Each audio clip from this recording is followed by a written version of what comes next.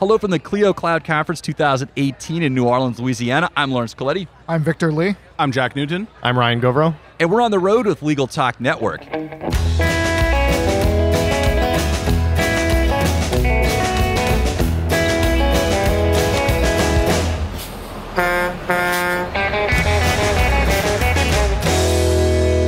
And we're back. Thank you so much for joining us on the road. It's a pleasure to be here in the Big Easy. Today we're talking with the founders of Clio at their Clio Cloud Conference. I have Jack Newton and I have Rian Gauvreau joining us today.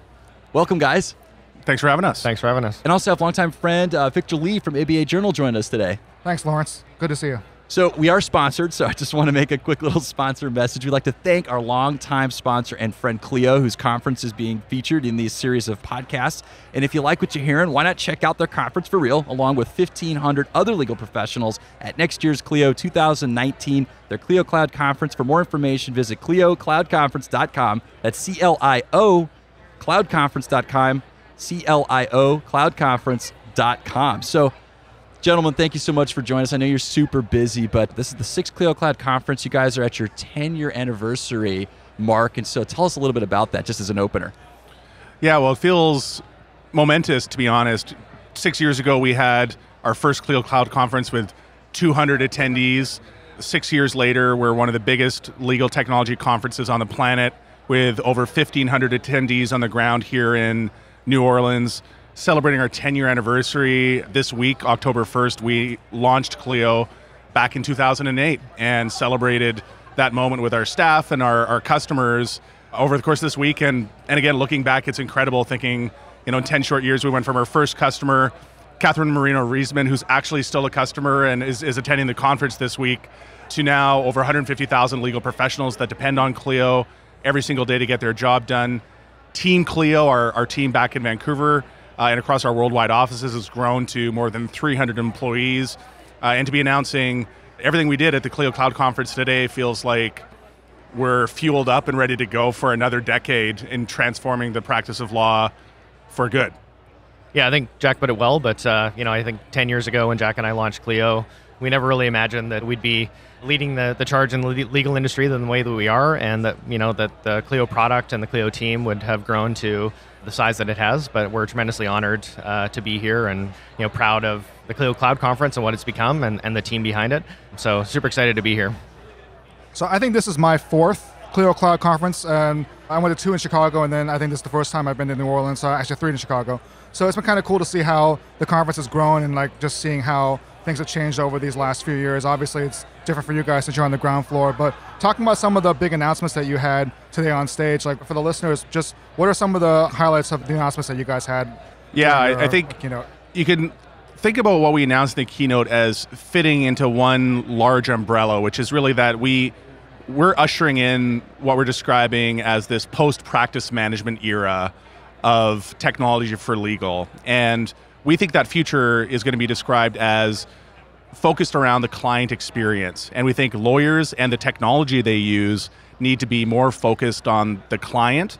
And we want Clio to be a catalyzing and foundational part of that shift in the industry and the way it thinks about the delivery of legal services. So to that end, we've rebranded the category that we're in, and we're launching what we described actually as a new category, which is client experience platform for legal. And we are going to be growing Clio into a much more comprehensive product that helps lawyers cater to their clients in a more effective way and address the client's needs over their entire journey through their interaction with a lawyer, all the way from awareness and consideration through to delivering work product, collaborating, paying a bill, and finally, hopefully, the client becoming an advocate and a referral source.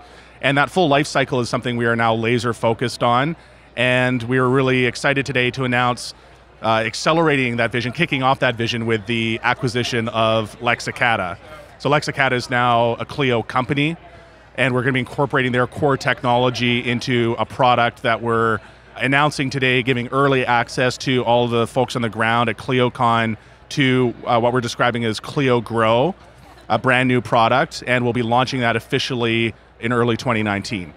So transforming the legal profession for good, that was something that you guys discussed last year. And I think one of the most rewarding things about coming to this conference, it's not just about Clio, it's not just about you guys. You guys put on meaningful content, not just for managing your practice in different ways that don't have anything to do with your software platform, but also rewarding ways that are immediate takeaways for a practitioner to come out here. But recently I've noticed as you've upped your game at this conference, you're bringing in meaningful content for the person. And so I want to just bring up your work with the California Innocence Project, just kind of discuss what you guys are doing with them. Yeah, so I think 10 years ago when Jack and I got into the business, we originally set out with a pretty modest goal, which was to help lawyers do a better job of kind of like managing their cases. But I think over the last 10 years, we've realized that we have a much more sizable impact that we can make in the legal industry, and that our mission is really transformed from just providing a software product to trying to bring about transformative change in the legal industry. And with that, I mean, we kind of realized that our proverbial kind of dent in the universe could be that we could help provide a solution around the fact that the legal industry struggles with access to justice. And so, we know that our software product can help projects like the California Innocence Project provide people who are underrepresented in the world and not able to access the legal representation that might help their situation. And so as a part of our philanthropic initiative, we give away over $15 million a year worth of Clio access, and the California Innocence Project is one of the beneficiaries of that giving initiative. And it's super rewarding and inspiring for the Clio team to see that the product that they pour their heart and soul into every day is having such a kind of profound impact on the ground, and helping people who have been wrongly convicted receive an opportunity at exoneration. And that's something that's playing out not just in the California Innocence Project, it's playing out across the industry and with all of the legal clinics and pro bono law firms and others that are providing access to justice. So one of the things that Jack and I and the entire Clio team are super passionate about is making sure that a part of our mission and part of the legacy that we leave behind is that Clio is helping to our kind of lasting impact in the legal industry is helping to make sure that those who are underrepresented are able to find their way to legal representation. Well, to kind of piggyback off that, because I think you had mentioned in your keynote, Jack, I think you used the metaphor of like a glacier where you just see the top and you don't know how much is at the bottom, or it could be right. a huge amount at the very bottom that is a potential untapped market for lawyers. What do you think lawyers should be doing as far as if they do want to try to tap that access to justice market or try to close the gap? What do you think lawyers should be doing? And does it go beyond just getting free software from companies like yourself? Right. So I think there's bridging the access to justice gap. The way I framed it in the keynote is really about actually addressing this product market fit problem that legal has, where there's this unbelievably huge untapped market. Again, the statistics, the World Justice Project did this really interesting survey last year and identified the fact that 77% of legal problems are not being addressed by a lawyer helping consumers resolve those problems.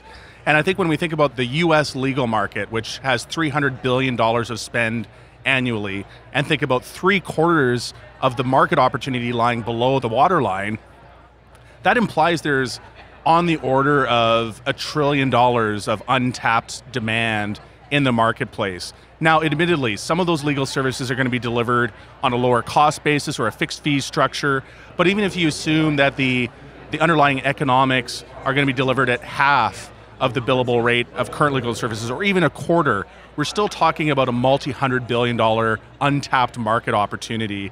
And the position I tried to advocate for in the keynote was that we need to be thinking about delivering legal services in a different way and bridging this access to justice gap, which is not an externality that somebody needs to solve for lawyers. It's something lawyers need to solve for themselves, and it's a mindset and a technology shift they need to make. And the mindset shift they need to make is to be ruthlessly client-focused in how they're designing and delivering their legal services. And that's where I think there's an enormous opportunity for the market to grow. It's not a zero-sum game. We can let entrants like LegalZoom and Avo Legal Services into the marketplace without worrying about it being a zero-sum game where they're cannibalizing work for existing lawyers. I think they're actually going to have the kind of effect that the Kindle had on physical book sales, which was actually a complementary effect and got people reading more overall. They did not hurt physical book sales. Similarly, Uber helped create a market where people are riding ride shares, including taxis, more than they ever have in the past. There's a lot of examples of disruptive models where people are innovating on the business delivery model, actually tapping into a brand new untapped market opportunity. And it's clear as day that that opportunity exists in legal. We just need innovative lawyers to stand up and go and grab that market opportunity. And so before we get into some of the upgrades for this year, I did want to bring up the Deloitte Award. That was something that you discussed, Jack, during your keynote. So I just wanted to, if we can, make the listeners aware of what that is. Yeah, it's something we were recognized with over the last year. We've been lucky enough to enjoy a lot of accolades around the culture and performance of the Clio team over the year. We've been named to the Deloitte Fast 500 of fastest growing companies in North America. Seen a lot of success on that front. But one of the awards that we received in the last year that I think we're especially proud of is this Deloitte Best Managed Company Award, which recognizes us not just for financial performance, but for overall business quality and the strength of some of our business processes, how we develop employees, our hiring process, our goal setting and execution process. It's a number one, a highly selective award. Most companies do not win it in their first year of applying. They get feedback and try 2 or 3 times to win. We actually were recognized with this award in the first year we applied for it. So for Ryan and myself, I know it's something that we're enormously proud of, and one of the award we hold in highest regard. So I'm going to read something off Twitter, which I know is always dangerous, but there was one tweet that it's not a mean tweet, is it? No. There was a tweet that wondered whether Clio's acquisition of Lexicata means that they're possibly positioning themselves as a law firm in the future with their focus on the customer, but also trying to create demand from a different market. Now, obviously, LegalZoom has kind of done something similar where they acquired law firms in the UK and whatnot. And obviously, there are rules about that here in the United States, but like kind of looking in the future, what are sort of like the plans for Clio? Like, is there a possibility that something like this could happen, or is there something else kind of in the grapevine? So becoming a law firm is certainly not something that's on our short or medium-term roadmap. Our model is very much a belief that the lawyers that are out there need the right kind of technology and the right kind of education, the right kind of data to deliver services to the marketplace. And our view has been Clio should be the platform enabling them to do that, both on the education and the technology front. And that's what our next decade of growth will look like, is equipping innovative law firms with the best data, the best education, and the best technology to be laser focused on their clients and to tap into that unbelievable market opportunity that's sitting out there. Yeah, our view is certainly that we don't want to disintermediate our clients, that we believe that like Clio is the platform that should power a modern legal practice, and that our entire focus and our kind of reason for being as an organization is that we want to transform the legal industry, as we've talked about, and we want to make lawyers happier in their work and more productive, and we want them to be able to provide really great client experiences. And so that's really what's driving everything behind Clio and all of our product innovation. So last substance question, Jack and Ryan, I know that you guys have been making a lot of upgrades this year, so I want to pay homage to the Clio users. Let's, if you can we announce some of the new developments that your clients and customers can expect?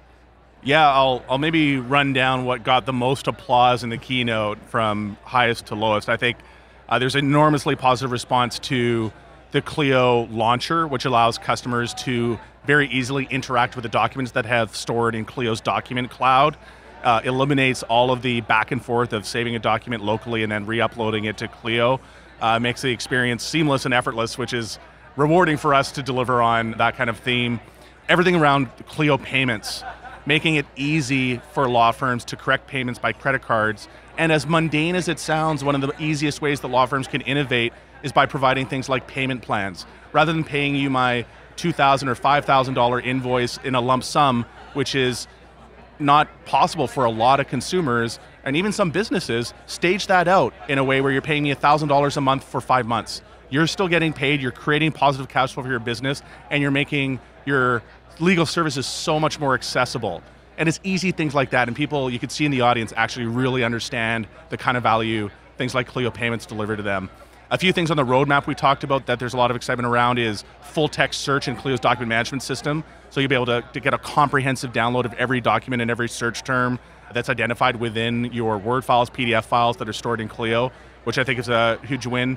And Ryan, my head's still spinning from this morning. Was there anything I missed that? No, I think the only thing you didn't touch on was the Lexicata integration, and so Oh yeah, we acquired Lexicata. Yeah. So obviously, helping customers build the growth aspect of their business. So helping them with client intake, helping them track and manage the metrics and the KPIs that are important to their law firm, understand how they're performing, manage their pipeline. Something that we're really passionate about at Clio is trying to help lawyers think about their business like entrepreneurs do, and make sure that they're managing their pipeline and kind of effectively growing their business and developing that into hopefully healthy client relationships. So that's, I think, the biggest announcement.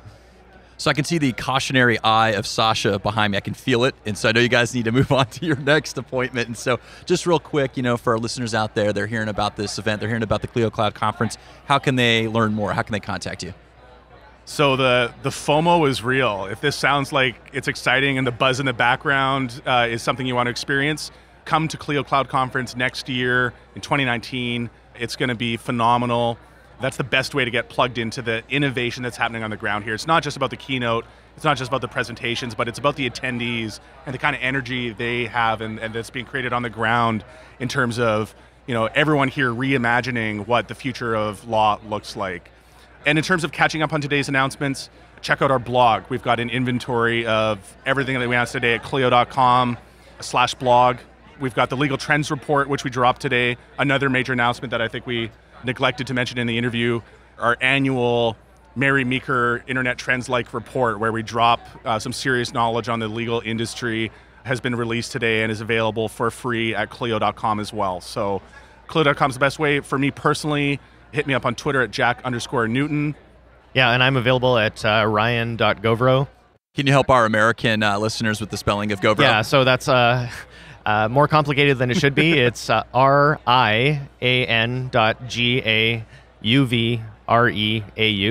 Yeah, so feel free to hit me up or follow me on Twitter. Would love to have more followers. And as Jack mentioned, I mean, the elation, the energy, it's positively palpable. This is not your parents' legal technology conference.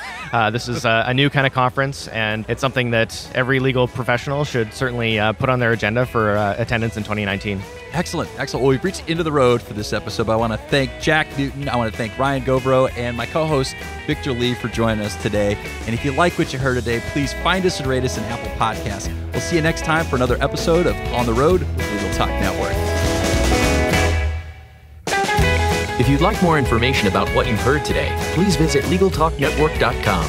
Subscribe via iTunes and RSS. Find us on Twitter and Facebook, or download our free Legal Talk Network app in Google Play and iTunes.